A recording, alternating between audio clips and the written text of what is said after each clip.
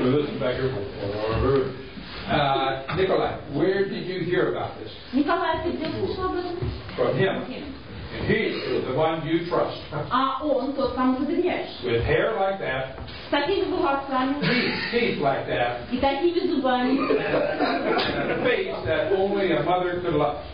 И с таким лицом, которое только мать любит. You trust. И ты ему веришь. Да, я понимаю.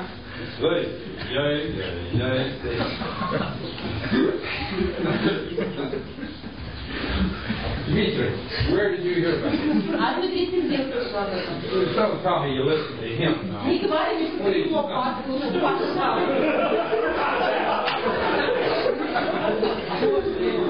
Buddies. Это все друзья, да? Камарады. Приятели, товарищи. Нет. A woman can tell a man the eternal truths. Женщина может сказать мужчине подлинную правду. He says, no, yeah. А мужчина говорит, да. He doubts. Сомневается. His buddy tells him absolute shit. А приятель ему говорит, полное дерьмо. Он говорит, хорошо, давай это сделаем. Доверие. Or stupidity, I don't know which. Или глупость, я не знаю, который из этих. For men, frequently the two are co-synonymous. Потому что для мужчин и то, и другое являются синонимичными вещами. Глупость и доверие. Trust. Доверие. There is a way of speaking, usually. Есть такой способ говорить обычно. At professional seminars. На профессиональных семинарах. And when I was a baby therapist, когда я был начинающим терапевтом, people would be talking, to each other before the meeting began. Люди разговаривали друг с другом до того, как встреча начиналась. And they'd be laughing and talking and sharing, really telling each other things. Они смеялись, разговаривали, делились, рассказывали друг другу всякие истории. And then, ding, ding, the meeting starts, or потом seminar, or whatever. Звонит, lecture. И семинар или лекция начинается. And this pall is a cloth they drape over a coffin at a funeral. This pall would descend over the whole group. И тут это покрывало похоронное опускается на всю группу. And would only profound things would be said in deep sepulchral, that's grave, tones. И они начинают говорить только о глубоких вещах, низким и торжественным голосом. What is this? И я думал, что это такое? I mean, this happened time after time after time. I mean, 100 times. И это происходило раз за разом, сотню раз. And then for an intermission, and then people would go talk again, А потом перерыв наступал, и люди шли и опять общались. Then the meeting would start again. А потом опять встреча начиналась. Something's going on. What is it? И я думал, что-то тут происходит, что это? And I thought, if I ever give some lectures.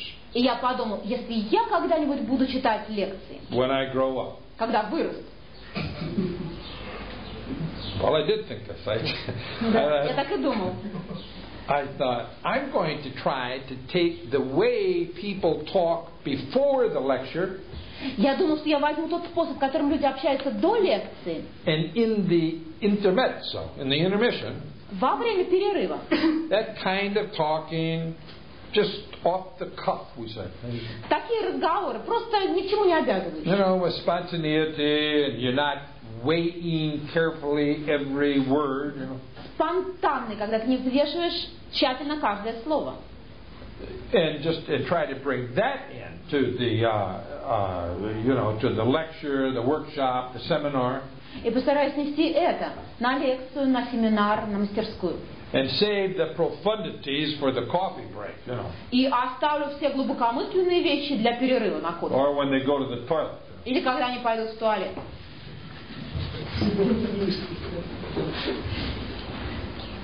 I was going to the toilet for the intermission. Да, знаете, я пошел в туалет во время перерыва. And the psychiatrist comes up and says, "Can I talk to you while you piss?" И этот психиатр подходит ко мне и говорит, можно я с тобой поговорю, пока ты писаешь? So I said, yes, I'm ambidextrous. Да. Знаешь, я могу делать две вещи одновременно. Go ahead. Давайте. I will demonstrate talking and pissing simultaneously. Я буду писать и слушать и разговаривать одновременно. He started laughing. I said, don't laugh while you piss, please. И он начал смеяться, я ему говорю, пожалуйста, не смейся, когда писаешь. They say, you know why John Wayne, in his final years, never used public urinals? Вы знаете, почему Джон Уэйн в последние годы своей жизни не пользовался общественными туалетами? Because guys would be pissing. Are you John Wayne? Там люди рядом с ним писают, он вдруг спрашивает, ты правда Джон Уэйн? So you have to be careful in some situations. I think that's the point. Надо быть очень осторожным в некоторых ситуациях. Я должен обратить ваше внимание на это. When you talk in public, do you ever talk in public? Ты выступаешь перед людьми? Когда? It's a good thing if you try to get to the point. Очень неплохо было бы, если бы ты приступал сразу к теме разговора. Now, when you're as old as I am, Когда ты такой старый, как я, they don't know if you will ever get to the point. никто не знает, доберусь ли я вообще до темы And разговора. then they begin to wonder, is there a point? А потом они начинают размышлять, а вообще есть там тема? Did he have a point? И вообще, что он имел в виду? If so, did he forget it? А если он что-то хотел сказать, может быть, он забыл? What? Что? The point? В чем суть? When you're as old as I am, you don't even have to get to the point. И когда тебе столько лет, сколько мне, тебе даже нет необходимости добираться до You сути. don't have to have a point. И тебе нет необходимости иметь тему для разговора. You could have multiple points, И у тебя может быть множество тем. but not touch any one of them. И ты можешь ни одной из них даже не коснуться. What a profound mind. А люди будут говорить, что глубокий ум. It has such depth. И он так глубокий. They think that. Они так и думают. Really? Да, они правда так думают. Your mind is like yesterday's oatmeal. И когда у тебя ум такой, как вчерашняя овсяная каша, Mush. которая все как масса сплошная. Oh, wow. That's profound. Они говорят, да, это очень глубоко. I figured that out when I was a young man, too. И я это уже вычислил, когда был молодым человеком еще. There are two times when I thought this person is profound. Что бывает два случая, когда человек глубок по-настоящему. Number one, if I could not understand what in the hell he was saying, or what was the point. Я считал человека очень глубоким, если не мог понять, что он там к черту говорит. Or number two, Или номер два. if he finally said something that agreed with me, I thought, profundity. Если он в конце концов произносил что-то, с чем я был согласен, я говорил, ага, вот это глубина. And I found out later that is most people's test of profundity. И я позже узнал, что для большинства людей это тест на глубину. You're profound if I cannot understand you. Ты глубок, если я тебя не понимаю. And you're also profound if you agree with me. И ты также глубок, если ты соглашаешься со мной. So you have two possibilities of being profound. Две возможности быть человеком глубоким. No more. Больше никаких. Yes. What is provocative therapy? You didn't think I'd get to the point. А что такое провокативная терапия? Ты думал, что я не доберусь до сути? Yes, I lost hope. Yes. I lost hope. Yes. Yes. Provocative therapy is playing the devil's advocate with the client. А провокативная терапия состоит в том, чтобы быть адвокатом дьявола для клиента. In Paris, this woman came up to get an interview. В Париже эта женщина подошла ко мне для того, чтобы взять у меня интервью. And I interview people not about simple little problems like I'm afraid of elevators. И я общаюсь с людьми не по мелким проблемам, вроде как я боюсь лифтов. Oh yeah? Walk. Next problem. Я говорю, хорошо, следующая проблема. Yeah. But I deal with, sex, death, throw mama from the train, things like that. Да. И я имею дело с глубокими проблемами. Секс, смерть, или когда маму из поезда выбрасывают. And moderate, minimal, moderate, major risk problems people come up with. Минимальные, умеренные и большого риска проблемы. Вот с чем люди ко мне приходят. Now, where the hell was I? Ну, и что я там такое говорил? In Paris. Да, в Париже. Woman came up. We talked. Эта женщина подходит, и мы разговариваем. And at the end of the interview, the first, it's a module. Let's say a module is composed of 3 parts. Number 1 is the interview, 25-minute interview with the client. И в конце, это был модуль. Знаете, модуль состоит из 3 частей. Это 25-минутная беседа с клиентом. And then number 2 is a 5-10-minute therapist-client feedback session. Потом 5-минутная сессия, связанная с обратной связью между клиентом и терапевтом. And number 3, it's throwing it open for group discussion. И третье, это открытое обсуждение в группе. And those 3 things comprise about an hour. И эти 3 вещи составляют час примерно. And that hour I term a module. И мы называем это модулем. Yeah. Модулем. Yeah. I don't know. Anyway, so I said, what did you have any feelings about me in this interview to this woman? Одним словом, в конце интервью я спрашиваю, были ли у тебя какие-то чувства по отношению ко мне в ходе интервью? Frank, I think you're not the devil's advocate. И она сказала, Фрэнк, я думаю, что ты не адвокат дьявола. I think you're the devil. Я думаю, что ты дьявол. It takes a man to be bad. Вы знаете, нужно быть настоящим мужиком, чтобы быть плохим. It's easy to do the doom and gloom. Вы знаете, это очень легко делать, когда человек в печали, или в тоске, или в ужасе. There used to be a guy who was on television in America. Был такой человек, который выступал на телевидении в Америке. And he had one thing that he did. И у него была всего одна вещь, которую он делал. He had this dog that was a basset hound. Basset hound? Да, у него был бассет, собака. It's a very sad-looking dog. Это собака, у которой очень грустно. It looks like it's having a psychotic depression, Он похож на пациента с психотической депрессией. And everything just sort of droops. Its ears flop. У него все свисает, уши и веки. So this guy had one thing. He was totally enthusiastic about his dog. И у него была такая вещь. Он совершенно в восторге был от этой собаки. And he would tell the audience, "You watch. This dog will do everything I say." И он говорил аудитории: смотрите, эта собака будет делать все, что я ей скажу. So he usually say, he'd hold up this ring and say, "Come on, Spot. Come on, you can do it." Jump through the ring. Он крутил это кольцо и говорил: давай, Спот, прыгай, ты можешь это сделать. And he enthusiastically kept urging Spot to jump through the ring. И он с большим энтузиазмом призывал собаку прыгнуть через кольцо. And Spot wouldn't even look at the ring. А Спот даже не смотрел на кольцо. He'd just look out at the audience like, он "You expect me to do that?" Вот так смотрел на аудиторию, что он хочет, чтобы я это сделал. The man did everything, the dog did nothing.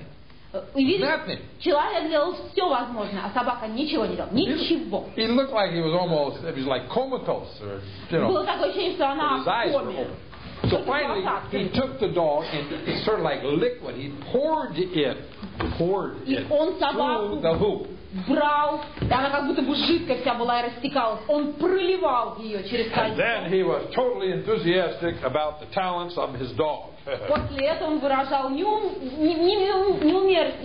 энтузиазм по поводу талантов своей собаки. Now, what's the point?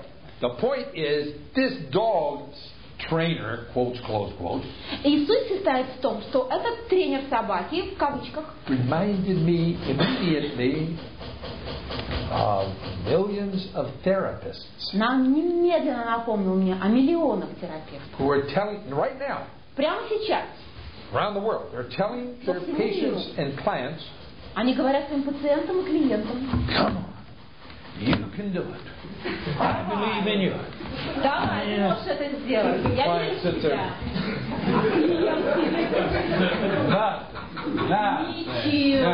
Finally, the therapist pours the client to a tiny hoop. Go to work on Monday, maybe, Yay! После чего терапевт проливает клиента через это маленькое кольцо. То есть клиент идет в понедельник на работу, и он говорит: ура! Next week, the client comes right back to the therapist's office. Here I am. И через неделю клиент опять приходит к терапевту и говорит: вот он я. No wonder therapists get burned out. Do you have that expression? Нет, ничего удивительного нет в том, что синдром выгорания у терапевтов. They get exhausted. Они истощаются. They get out of the field. Они просто вылетают. They can't take it anymore. И больше они уже с этим не They могут start to работать. become numb. Они становятся абсолютно индифферентными. So some of them come to my workshops.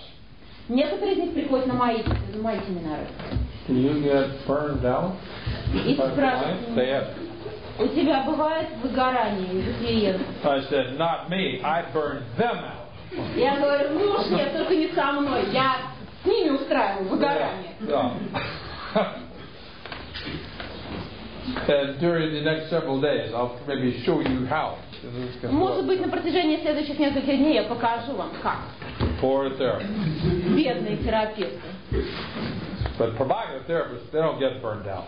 Но те, кто работает с провокативной терапией, они не выгорают. So it's playing the devil's advocate.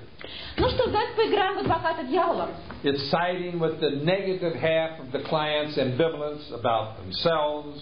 Это означает, что вы принимаете сторону негативную клиента, эту, когда у него есть амбивалентность по отношению к себе. About the structures within which they live. По поводу структур, в которых он живет. Marriage, relationships, work, blah, blah, blah. Брак, отношения, работа и так далее. And their life goals. Жизненные цели. Etc. И так далее. And I have been called the father of humor in psychotherapy. Меня называют отцом юмора в психотерапии. I've also been called a lot of other names, but we won't go into those now. Меня также называют много чем другим, но мы не будем об этом говорить.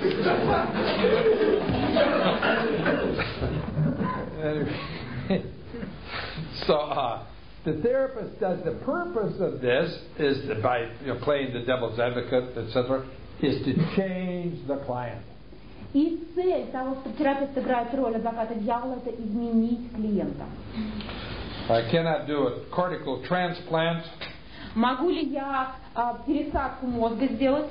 Although I've told many clients, I see what the problem is right now. Хотя я очень часто говорю клиентам, что я вижу, в чем состоит твоя проблема прямо сейчас. First interview. Это на первом интервью. You do? Yes, it's very clear. Они говорят: да. Я говорю: да, это совершенно ясно. For what? Because my other 4 therapists never could find the problem.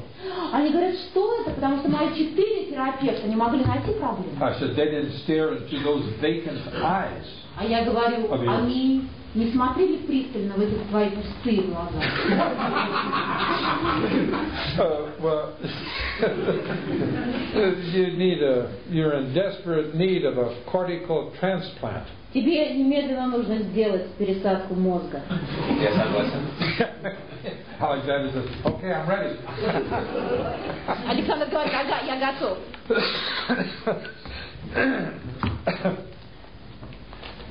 This one guy said, "Can they do that?" А один спросил: можно это сделать? I said, "You've heard of heart transplants?" Ну, ты слышал, что сердце пересаживают? He said, "Yes." Он говорит: да. I said, "You've heard of lung transplants?" Ты слышал, что легкие пересаживают? Он говорит: да. Even kidney transplants. И даже почки пересаживают. Yeah, I said, and they say that they will soon be doing hemorrhoid transplants. Он говорит: а я слышал, что скоро будут делать пересадку геморроя. Well, why? А он говорит: зачем? I said, because there's so many donors. А потому что очень много доноров.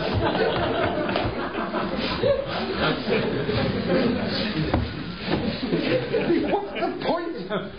I don't know, but it's fun. В чем тут суть? Да ни в чем, просто смешно. I do know the point. I do know the point. Хотя я говорю, что я знаю, в чем суть. Я знаю. 2,000 years ago, St. Paul talked about we need to undergo a metanoia. Metanoia, change, a real, fundamental, transformational change of mind. 2000 лет назад святой Павел говорил о том, что мы должны пройти через метаною, то есть это полное изменение разума.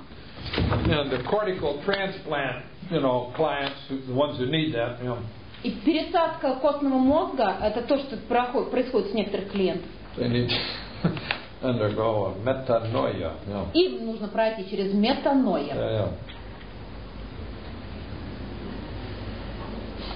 So the purpose is to change the client. Значит, цель этого – изменить клиента.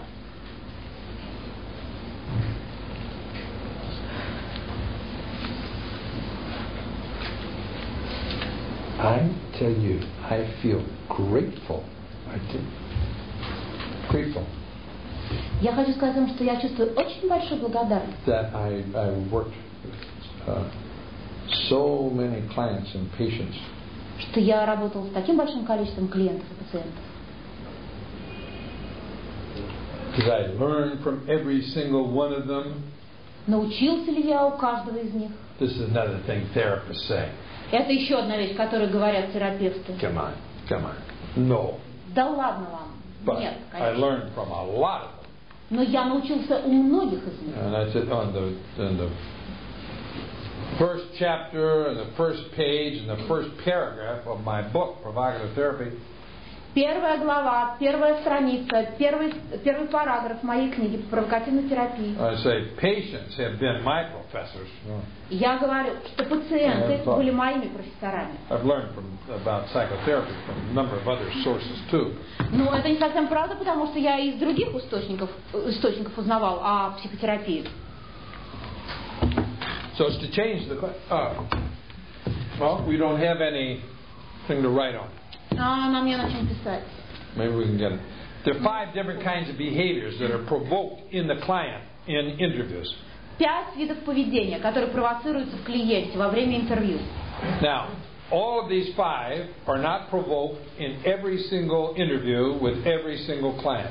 И не все из этих 5 провоцируются у каждого клиента на каждом интервью.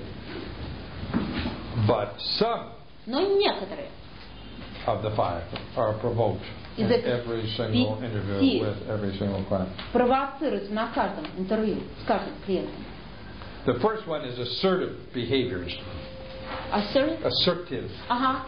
Первый из них это ассертивное поведение. The trouble with many people is that they are doormats. Первая проблема у большинства людей, что они являются ковриком, по которому вытирают ноги. Not surprisingly, what do people do with doormats?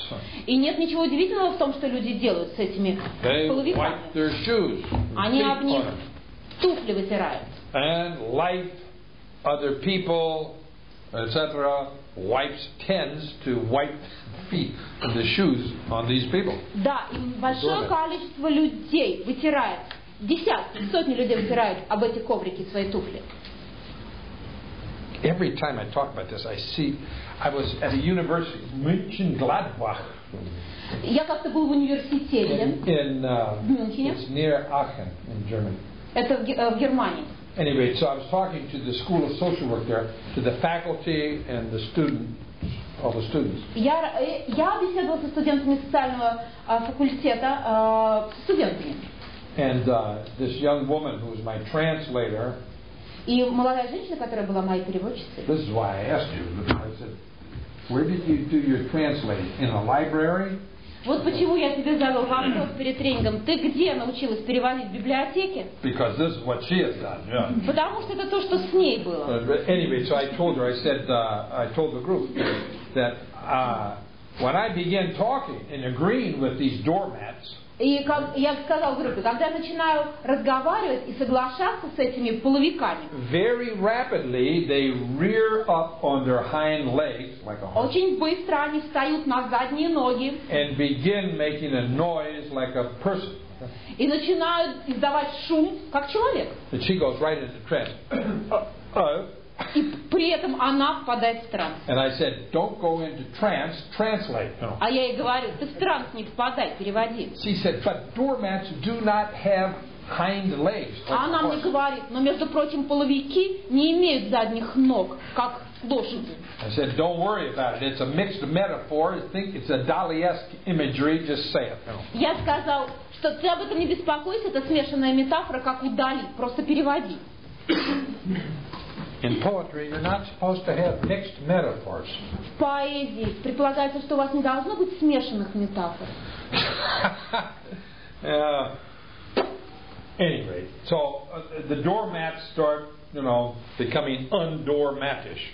Ну и эти половики начинают вести себя совсем не так, как ведут I could give a половики. number of examples about this. Я могу привести несколько примеров по этому поводу. The second type of behavior that they show Второй вид поведения, который они проявляют, is that they tend to affirm their self-worth. это то, что необходимо подтверждение своей самоценности. Your mother can say, I don't care what all the other children say, dear, in school, I think you're the most intelligent one. Мамы обычно говорят, мне все равно, что говорят другие детки в школе про тебя. Я считаю, что ты самая разумная девочка. I don't care what the other children say about you, dear. I think you're the prettiest little girl in elementary school.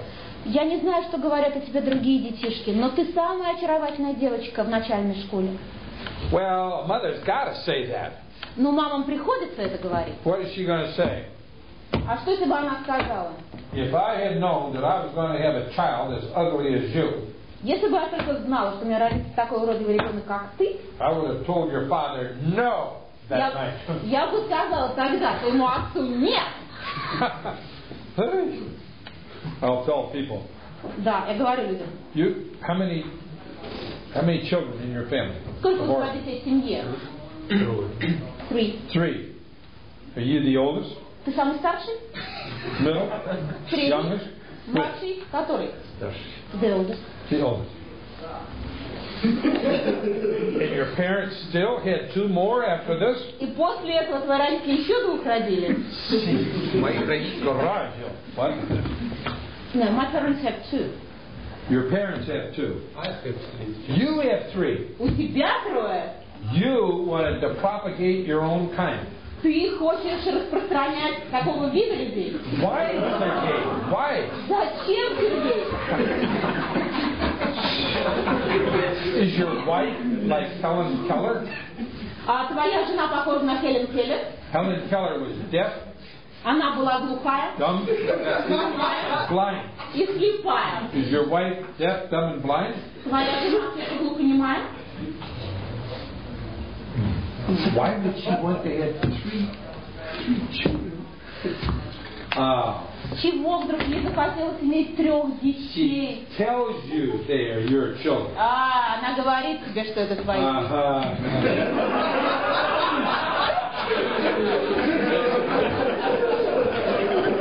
There was a study 3 years ago in the United States. They total anonymity, confidentiality. Было проведено исследование в США несколько лет назад, которое было совершенно анонимным и доверительным. Very well constructed.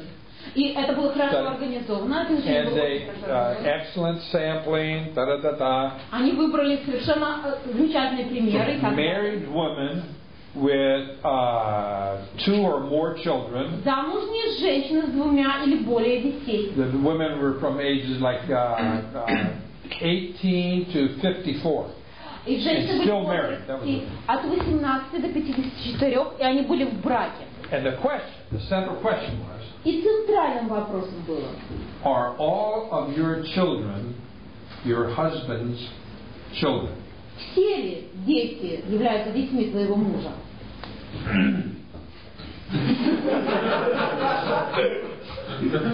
19%. 18%. So 19% of the children were not. 19% детей. Okay. Did not belong to the husband, but the husband believed that they were his children. не были детьми от брака, но мужья верили в то, что это их дети. Why?